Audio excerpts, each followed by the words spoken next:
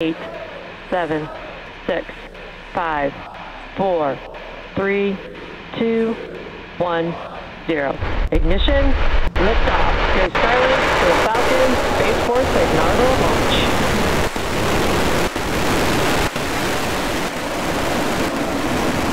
Vehicle is pitching downrange.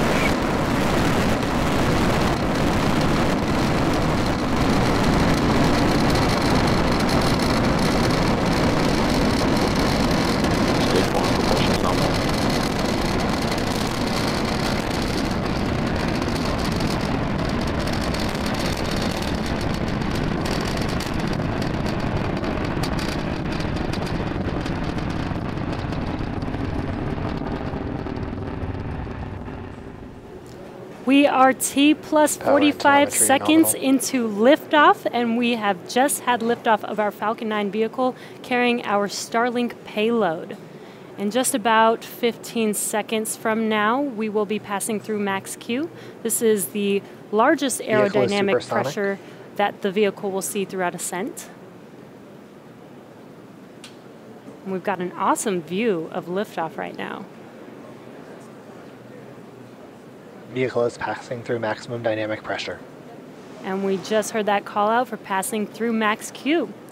Now coming up in about a minute will be a rapid succession of events, main engine cutoff, or what we call MECO, followed immediately by stage separation and SES1, which is second engine start. Now MECO is where we shut down that main engine on the first stage booster to allow the vehicle to slow down just enough to separate from second stage.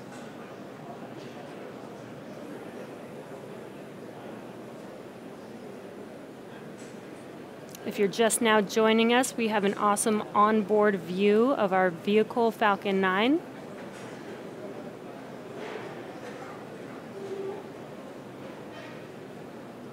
And in about 30 seconds will be those three events: MECO, main engine cutoff, stage separation, and SES1.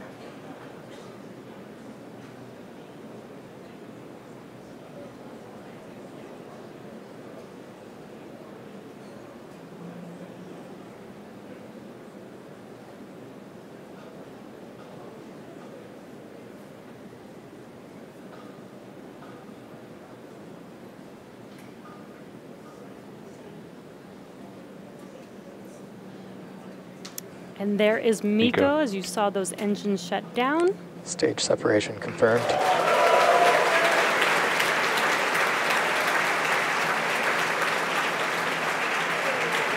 And there is stage separation and second engine start. You can see that second engine on your right screen glowing bright red. Now in about 20 seconds, we will have fairing deploy. And we should be able to see this on our screen as well. And on that left screen there, you can see the grid fins. It's a bit dark on the East Coast right now, so hard to see, but we did see those grid fins deploy.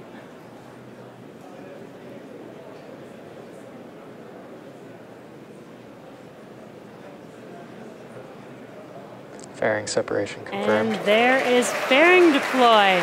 So as Lauren mentioned earlier, we will be attempting to catch one of the fairing halves on our recovery vessel, Miss Tree, but we will not be able to show this live, so check in with our social media for updates.